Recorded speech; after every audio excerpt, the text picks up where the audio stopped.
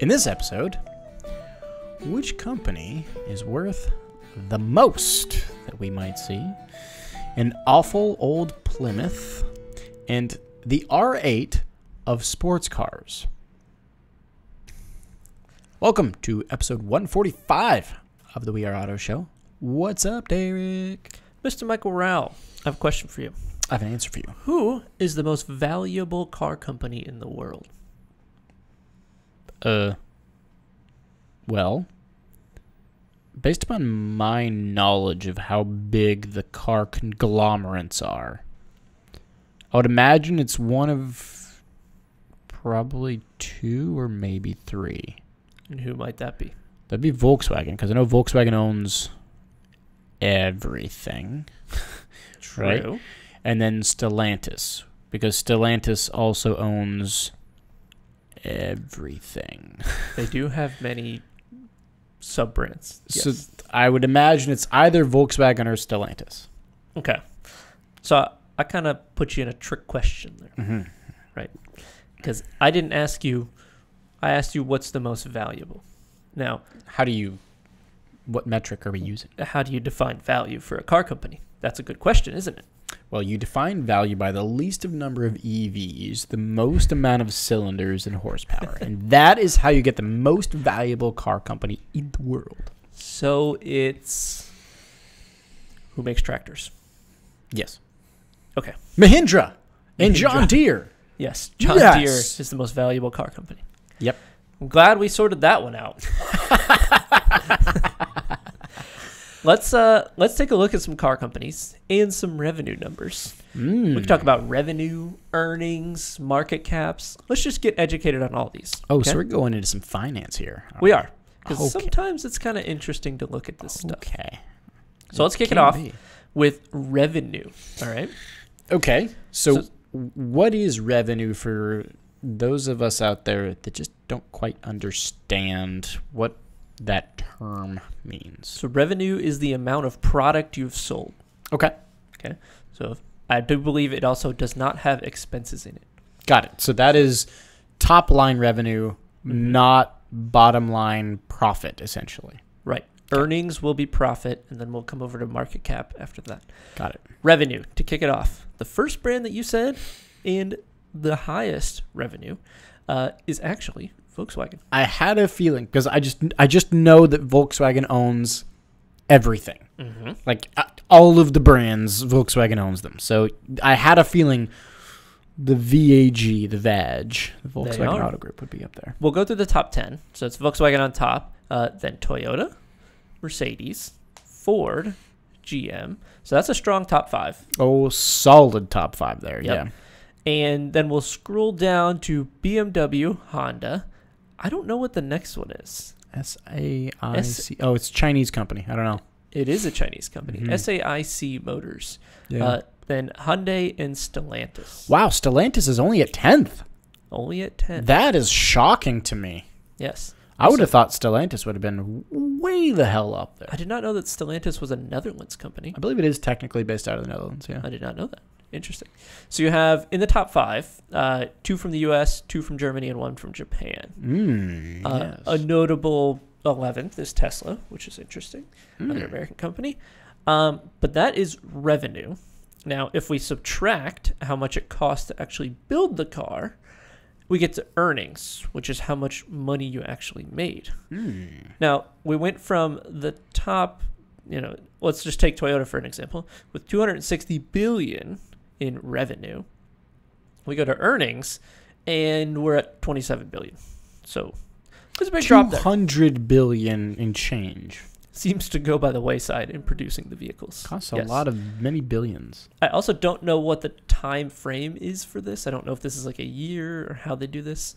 But regardless, we're going to talk about earnings, and a couple notables happen here. In the top, we do have Toyota and Volkswagen. So Toyota's number 1, Volkswagen's number 2. So they flip-flop. Right. Then we get BMW in number 3. So BMW's making cars... You know what? Hold on a second. That actually makes a lot of sense. Knowing how quickly they break down. Mm-hmm. Doesn't cost them much to make it because they don't give a shit about what they make. Right. They just sell a lot of it because they're badge. Or it could be that the value of the car does not take much to make, but to sell, they make a lot of earnings off of it. And they build it crappily. Yes, that's okay. Because it must take less material to build the bigger grill because there's less mesh inside of it. One other notable, well, I'll finish out the top 10. So it's from the top down. It's Toyota, Volkswagen, BMW, Mercedes, Ford, Tesla, GM, Hyundai, Honda, and Kia. Okay, so that means in our top 5, we've now lost another American brand. That's gone. Now we have 3 German brands and 1 Japanese brand. Now, after that, we have 3 American brands, that being Ford, Tesla, and GM. Interesting that Tesla has jumped higher into the mix here. So they are another one that makes them cheaper than they're selling them by a lot, it looks like. Does seem to be the case. They're making good margin on each car. And then as we get down into the Koreans and the Japanese, Hyundai, Honda, and Kia. Also, some other notables. Mahindra down here in 15th. They're pretty profitable. Yeah. Renault's down here in 19th. Just underneath Dongfeng. There are a lot more Chinese car companies that I had not heard of in this list than I thought, which is kind of interesting. BYD had never heard of. Great Wall Motors. Don't know who that is. Ferrari, way down here in 25th. Oof. Kind of interesting. Yeah. So that is the top 10 for revenue and earnings. Now, let's get into something weird, which is market cap. Market cap. Oh, we're going to be bankers now? Market cap, to my understanding, is take the share price that you can trade on the stock exchange, multiply it by the number of shares that are out there, and that's your market cap. This is silly. This is very silly. I haven't even shown you who's in the lead, but the margin that they are in the lead by is kind of wild, and I don't understand this at all. Who is it? Market cap, Tesla at $562 billion. What? Then you have Toyota in second at under $200 billion. Holy shit. Well, that was the... If we went by market cap with Tesla's valuation, if they sold their company at their stock price right now, they could buy Porsche 5 times. 5 times. It's not worth that much money. No, I don't think it is. I don't know. This is a weird one. This is a really weird one. They're so far ahead of everybody else. It's kind of ridiculous. Is it too inflated? I think it's way too inflated. Unless they pull off the full self-driving car fleet and like buy Uber and Uber Eats and all those. If they become the shuttling service with their full self-driving and AI, maybe it's worth that much. But if they don't do that, what? How do they get to that? They're working on it. But no, but how do they get to this market? Like it just... I think it's the Elon effect. I really do. Wherever Elon goes, the world follows. I mean, they're not bad cars. They're just not. But they're not $500 billion cars. No, they're not 5 times Porsche. Other notables, BYD is number 4 on the list here. So they've... Over Volkswagen. I don't understand. I am so Chinese goddamn car. confused about that. Yeah. Market cap and market valuations based on the stock market are really weird, dude. Yeah. Ford just barely in the top 10. How is that possible? I don't get it. So by top 10 in market cap, Tesla, Toyota, Porsche, BYD, a Chinese car brand, Volkswagen, Mercedes, BMW, GM, Ford, Stellantis. Oh, weird. God. Great Wall Motors is in there. Rivian, all the way up in 16th at $25 billion. What? They haven't made more than like 12,000. They've made like 13 cars. or 15,000 cars. Yeah. And they're supposed to be worth $25 billion? They have a market cap over Kia. Kia! Right. I don't understand that. That over is Volvo. Lucid. Nissan. Lucid is up there. Oh, Subaru. RIP. Subaru's dead. Goodbye. Subaru's the Yeah. bottom of the list. Lucid Motors, which I've seen, one of those around. I saw town? one today. Yeah, there's 2 around here. Now there's like 5. Okay. But Still. yeah, no, I get it. But there are a lot more Indian Chinese brands that I've never heard of. I don't up here. understand how they get there. I'm not sure either. Tata Motors I've heard of. Yeah. SAIC we've talked about. I've never heard of them. Mahindra's up here. In Torrance. Tractors. Right. Neo, I've heard of that From brand. the Grand Tour. That Yeah. was the electric supercar. Mm-hmm. I've heard of that brand. Not Rimac, but the other one. Lee Auto, never heard of them. No clue. Uh, Chongqing. yeah. Chang'an. Not a clue. GAC, another Chinese brand. Well, when I try to say that. Guangzhou. Automobile Group. Geely? I've heard of Geely. Yeah, we've heard of Geely. Yeah. The whole financial world behind the auto industry is like fascinating and weird.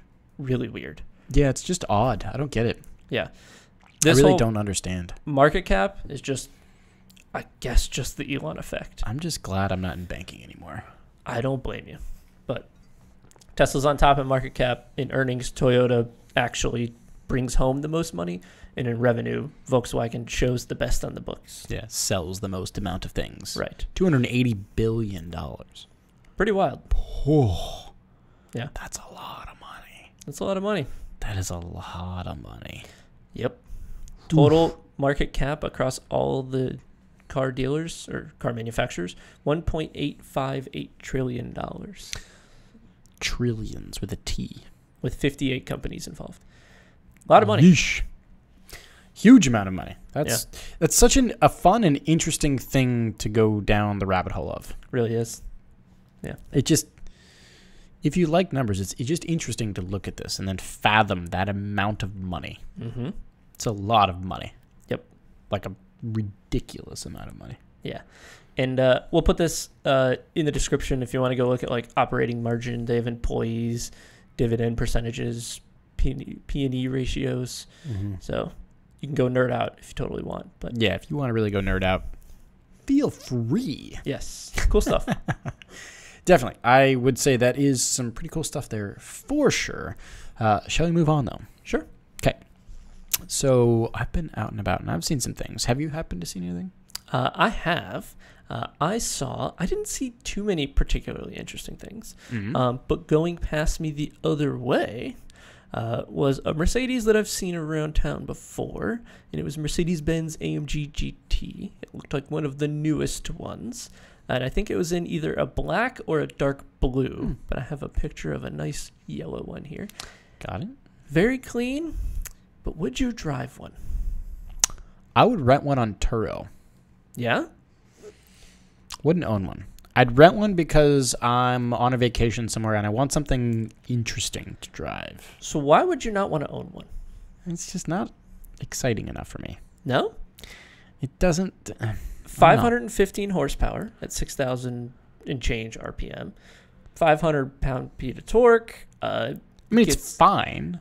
It's going to be a quick car. It's got a V8. I mean, No, top for speed sure. of around 200, 0 to 60 in 3.8 seconds. Like, it's not a bad car. No, it to me it has the R8 effect. It's good. Just good. It's good. Not great. It It's doesn't just good. it's just good. It doesn't give me warm, fuzzy tinglies and the fizz. It's just good. You know, I completely agree. It's the R8 effect of sports cars. It's not the dentist's car, I don't think. But it's not far off. It's good. I think it's a coach's car, like a hockey coach or a soccer coach, but like way high up in the coaching. Oh, So that's a hot take. yeah. That's a hot take. Or the banker kind of car. Okay, I could see that. You have to have the Mercedes badge if you're in that industry, right? Yes. Normally you'd have an S-Class, but Mm-hmm. this is the sports car version of that. It's for the younger banker. Yes, that is mortgaging their house for this.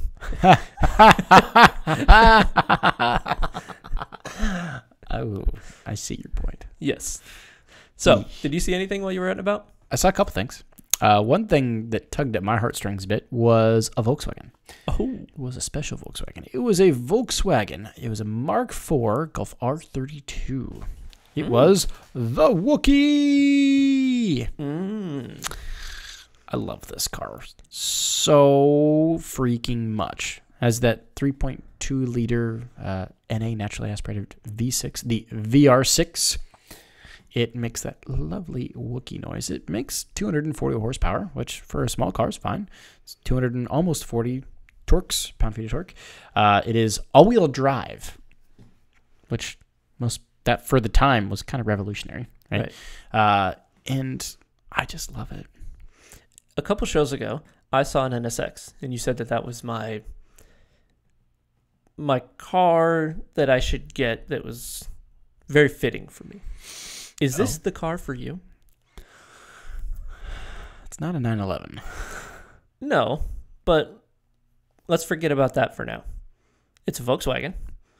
It has the same characteristics that kind of the NSX used to have, right? It's along those lines. I would buy this car. I would buy this car. Porsche burned up and they no longer make any cars and you can't buy any cars. Is this your car? I would buy this car. I think you would. I think this is the most up your alley car. It's either that's this, not a 911 that I can an think of. M3 or an RS4. You're not a BMW guy. I like an M3. Audi, maybe. You're not a BMW guy. I could be. You're not an aggressive enough driver. You're not.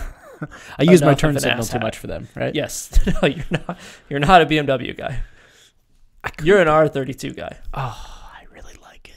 Yes. I just really, really like Mark IV 32. God, I really did. They were limited too. Less than 5,000 of them. You need that in the middle of, I don't know, some western state somewhere. Not Montana, because this really wouldn't work out there. Why? It's so perfect for Montana. no. It's all-wheel drive. It's a hatchback. I can fit skis in the back of it. Can you really? Yes. The hockey sticks would fit. Yes. Man, Everything. It is Man. the one size fits all. Do all the things. Make the good noises. I think Make me that's your smile. version of my NSX. I think it is. Now, what's faster? The NSX. You think so? Yeah. Okay. This wasn't super fast. It was just great. Okay. It was just fun. I I think love that's it. your version. But I did see one. And every time, I don't see them often because they're pretty rare nowadays. They are. They're older, right? But every time I see them, I'm like, ooh, I just want that so bad. God damn. Yeah. It also makes me feel good because I learned how to drive manual on a Mark IV GTI. Same body style. So it just makes me feel good. Mm-hmm. It just makes me happy to see. The fizz, the fuzz. It does. It does. It does. I love it so much. But that is not my spot of the week. Okay. My spot of the week is something that is odd, and I've always hated them so much. Oh boy. It is a Plymouth Prowler. Yes. Yes. When's the last time you saw a Plymouth Prowler? You know, I think it was about a month ago. Really? Yeah. I saw one, and it was next to, what is that Chevy? Maybe it was The SSR. yes. There's next to that. That would And be I a was great like, pair to drive. me and the wife were out on a date, and I asked her, "What do you hate more?" That's a great question for a great pairing of cars there. Golly. Yeah. The Prowler, what were they doing? God, it's so bad. What were they thinking? And you would think with the looks that they would put a V8 in it, right?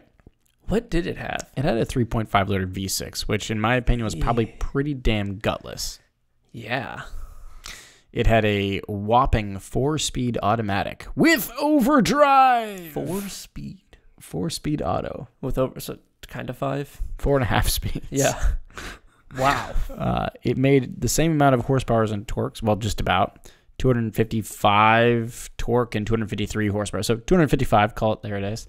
But nowadays, after it's been around for the last 20 years, I wonder how many of those horses have left the stable. A lot, a whole lot. It's a pretty awful car. Half the horses have left the stable. Was it 110 horsepower now? Maybe? Something like that. It was rear-wheel drive. It was supposed to be just less than 3,000 pounds. And now I do have to just quickly do a Google here because I'm curious how fast it got 0 to 60. Yeah. Because I'm just curious. That was my next question. I have to figure out how quickly. The only person that I ever really saw that had one of these was I can't remember his name, the son on the American Chopper show. Mm-hmm. You always saw him advertised with these, and I was like, what is their marketing team doing? Are they trying to sell this to motorcycle enthusiasts? Is that the market for this car? So in the more updated ones, you were close to a 6-second 0 to 60. In the older ones, you were a 7.1 second 0 to 60. They're not fast. I would say not. What?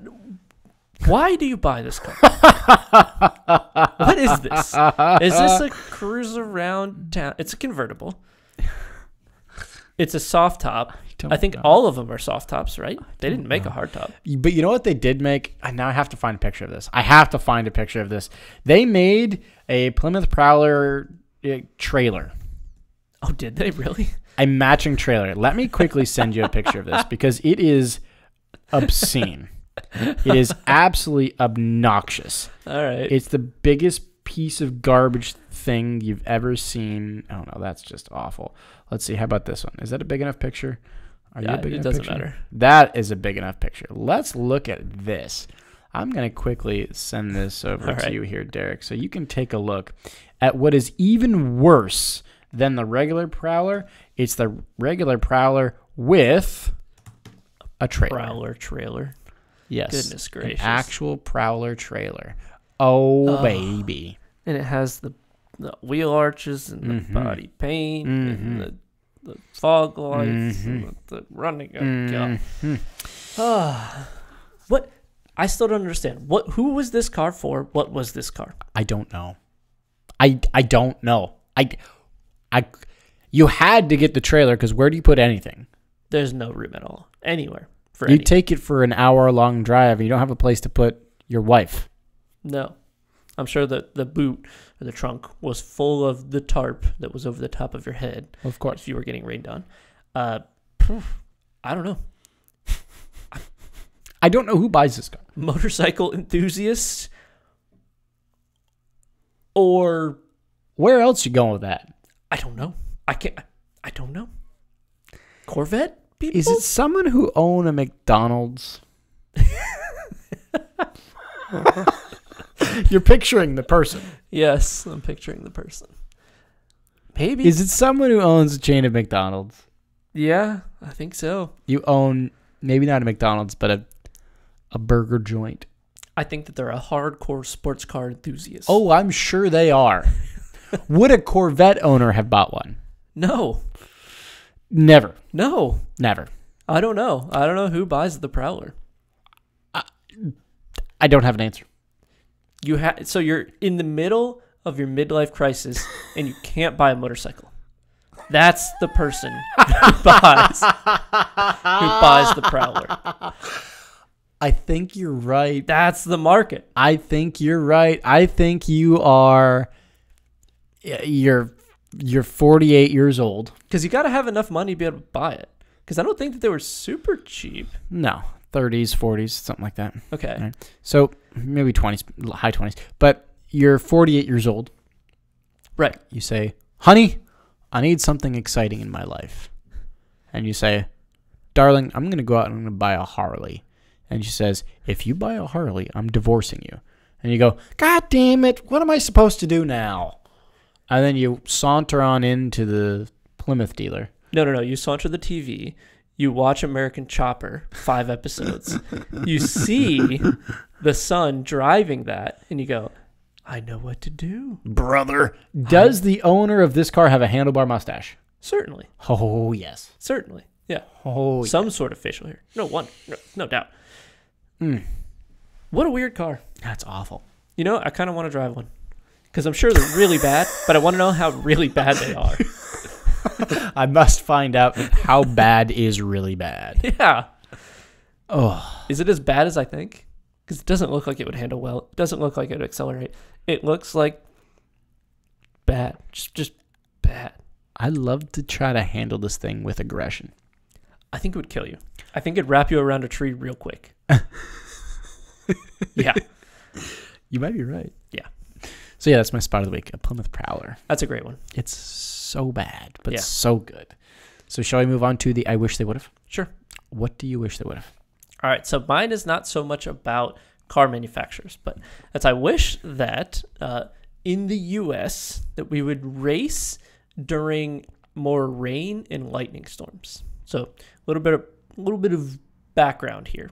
I like that. In other countries, not so much the U.S., it's more of an NA thing that you don't do this, but in Europe, over in, I think even in like South America, because I saw this happen down south in South America one time, you will race in hail, in lightning, in rain, in practically snow, if they can even get the cars on the track at that point.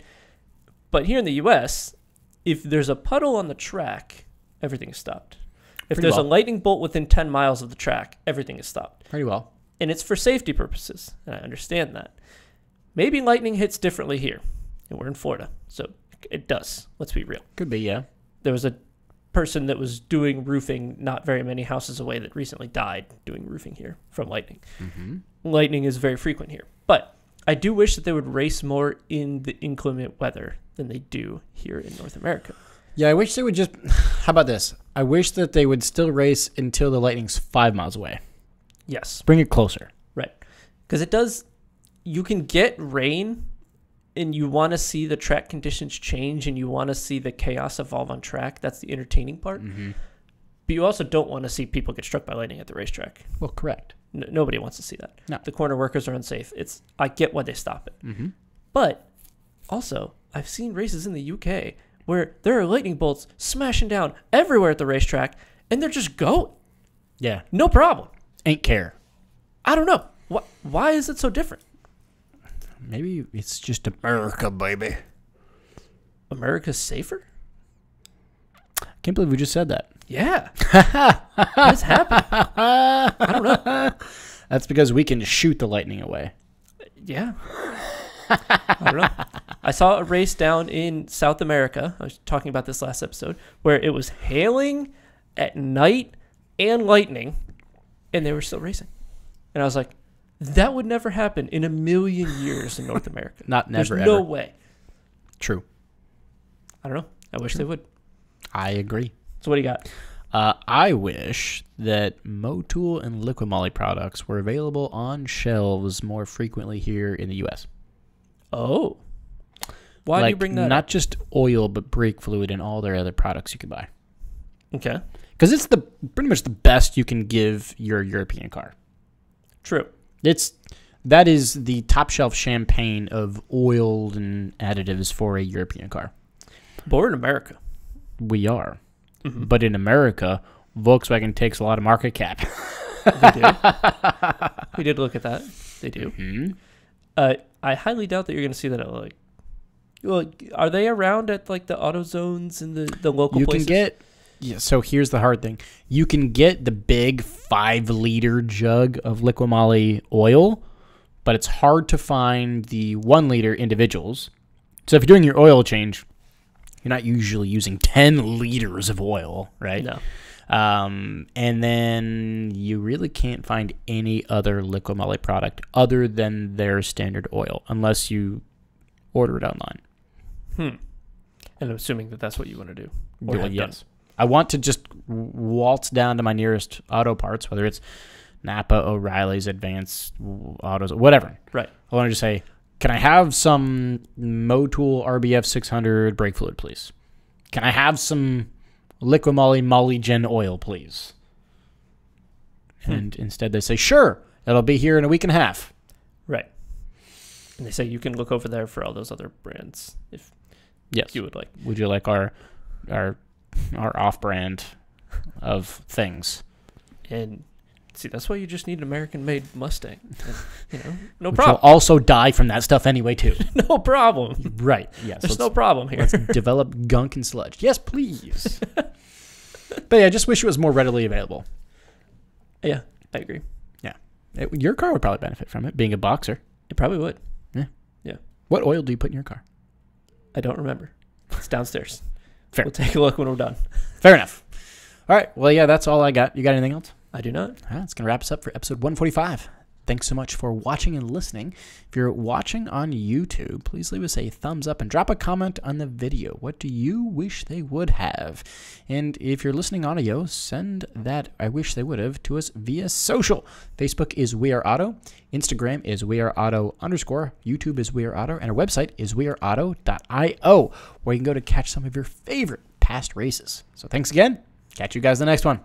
Peace.